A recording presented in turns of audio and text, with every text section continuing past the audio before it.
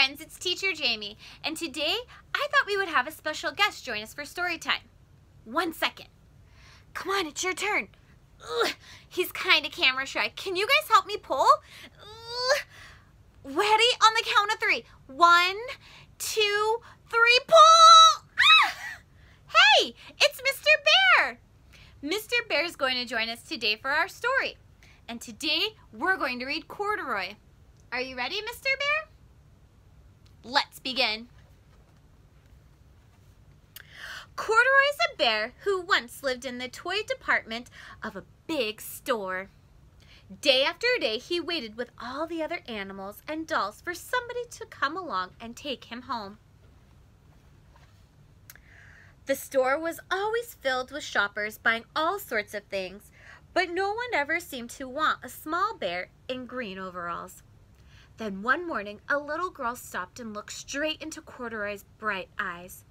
"Oh, Mommy," she said, "look, there's the very bear I've always wanted." "Not today, dear," her mother sighed. "I've spent too much money already. Besides, he doesn't even look new. He's lost a button to one of his shoulder straps." Poor Corduroy. Corduroy watched them sadly as they walked away. "I don't know.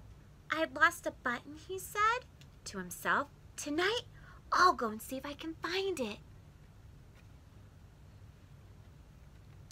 Late that evening, when all the shoppers had gone and the doors were shut and locked, Corduroy climbed carefully from his shelf and began searching everywhere on the floor for his lost button. Suddenly, he felt the floor moving under him.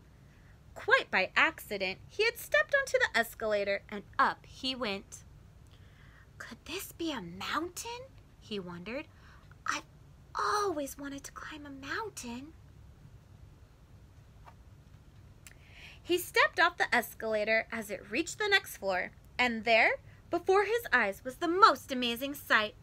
Tables and chairs and lamps and sofas and rows of bed.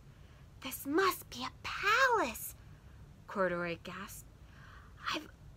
Guess I've always wanted to live in a palace." He wandered around admiring the furniture. "This must be a bed," he said. "I've always wanted to sleep in a bed." And up he crawled onto a large, thick mattress. All that night, he saw something small and round. "Why, here's my button," he cried, and he tried to pick it up, but like all the other buttons on the mattress, it was tied down tight.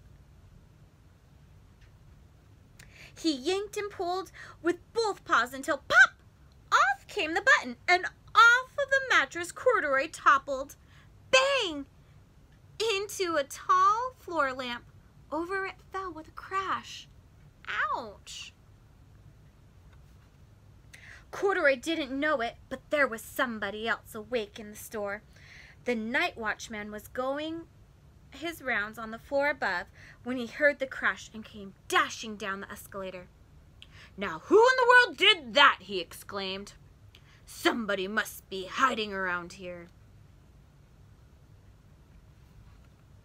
He flashed his light under and over sofas and beds until he came to the biggest bed of all, and there he saw 2 fuzzy brown ears sticking up from under the covers. "Hello," he said. "How did you get upstairs?"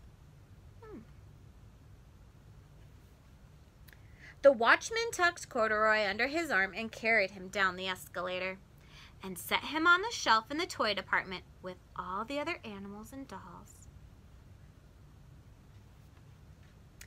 Corduroy was just waking up when the first customers came into the store in the morning, and there, looking at him with a wide, warm smile, was the same little girl he'd seen only the day before. "I'm Lisa," she said, "and you're going to be my very own bear. Last night I counted what I saved in my piggy bank, and my mother said I could bring you home." "Shall I put him in a box for you?" the saleslady asked. "Oh, no, thank you," Lisa answered, and she carried Corduroy home in her arms. She ran all the way up 4 flights flights of stairs into her family's apartment and straight into her own room. Corduroy blinked. There was a chair and a chest of drawers, and alongside a girl-sized bed stood a little bed just the right size for him. The room was small, nothing like the enormous palace in the department store. "This must be home," he said. "I know I've always wanted a home." Lisa sat down with Corduroy on her lap and began to sew a button on his overalls.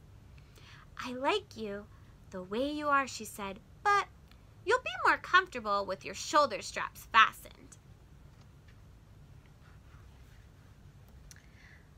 "You must be my friend," said Corduroy. "I've always wanted a friend." "Me too," said Lisa, and gave him a big hug. The end. Thank you for joining us today, Mr. Bear.